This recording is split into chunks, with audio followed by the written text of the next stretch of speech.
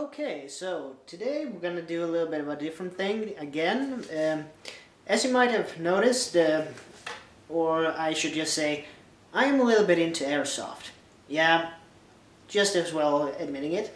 So what I thought I would do today is just give you a little bit of an overview of my first line gear that I use, my tactical belt, so to speak. Well, I'm not doing any particular style of faction or army or military or anything like that. I'm a little bit into, okay, I'm a gamer as well, just admit that as well. It kind of goes together, being an airsofter and being a gamer and so on. And some of my favorite games in recent times have been the Starter series of games, and I've read books like, you know, Metro 2033 and the game that is included with it and so on.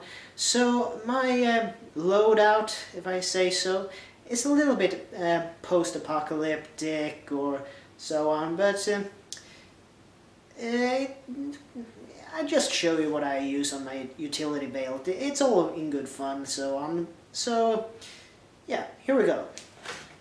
But I have to just tell you this, that my gear is just a mishmash of everything and the kitchen sink, so I'm not trying to replicate any type of faction, so it's just what I've put together on a budget.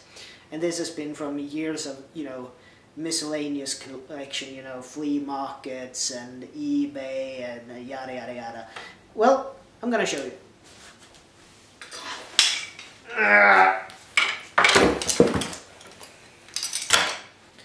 There you go. Well, at the start, this is an old US style Vietnam era pistol belt.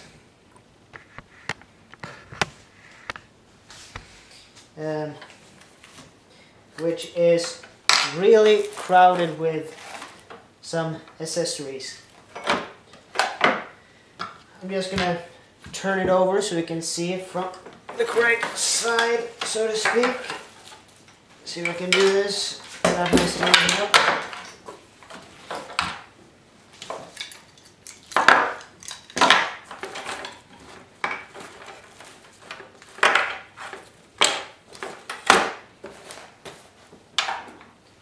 There we go. This is basically the tools of the trade, so to speak, that I'm carrying on my belt. This starts with a Vietnam era US Army's pistol belt, as I said earlier. On the one side here I have a classic AK style bayonet, and its sheath, Love Bakelite. I think it has quite a cool coloration to it. Yeah. So, well, any people thinking it's atrocious that I have a Eastern Bloc knife on a Western, on a capitalist pistol belt. Well, what you gonna do? I thought it was a cool combination.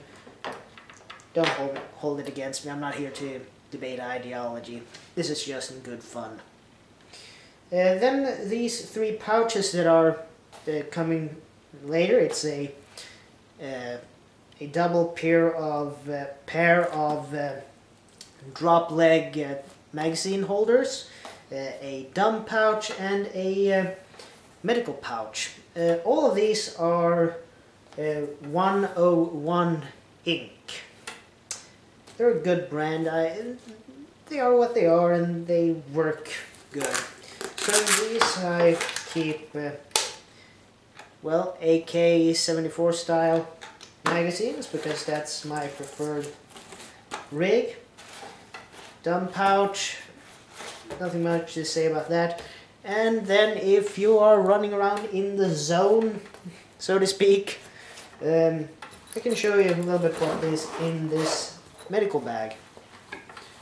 Well, you gotta have your pocket flask, and then you have this little baby, which if you are a gamer familiar with the games like maybe Stalker or Metro and so on, you might recognize this little emergency medical pack. And what's cool with this one is it's fully stocked.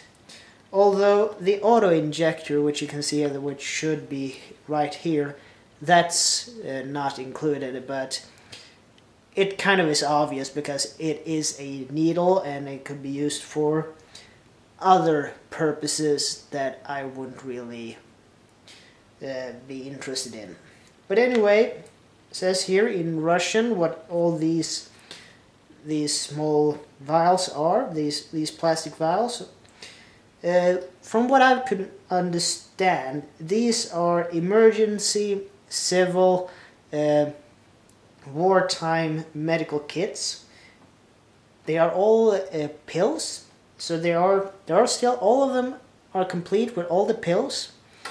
And what I've seen from some internet forums and so on, they are for if you've been exposed to radiation, if you've had any kind of, if you've been exposed to gas, if you have been exposed to some sort of cut that have become infected. There are no antibiotics in this, I've checked that, but they are some kind of, what can we say, non-steroid anti-inflammatory, if I put it that way. But it's a cool little accessory. It's not for use, it's only for, you know, like, it's a prop, basically. But a fairly cool one, in my opinion. Fairly cool. Yeah, and it lives here. If I can just muscle it into place without making a complete fool of myself.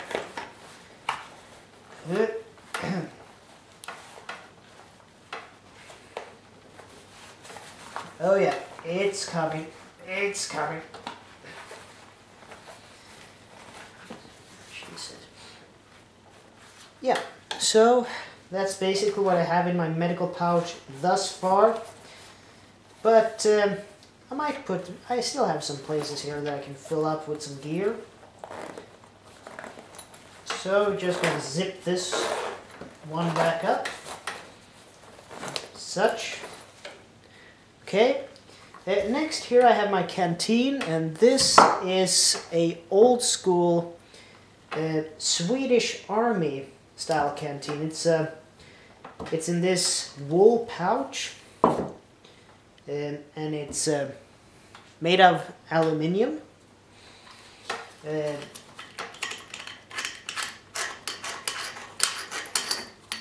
Originally this cap here had a piece of cork in it, but I thought it was a bit disgusting actually. It had something growing on it and so on.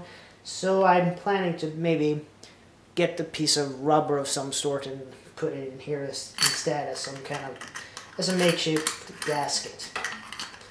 But for what it is, I've cleaned it out thoroughly with some special solutions, i.e. chlorine and some other stuff, and it works well.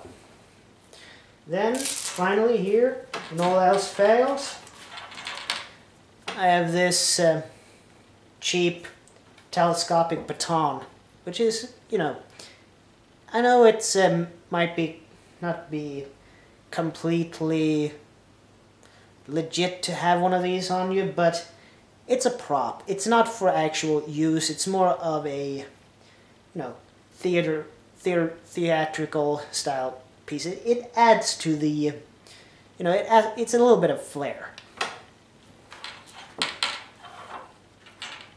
So all in all, that's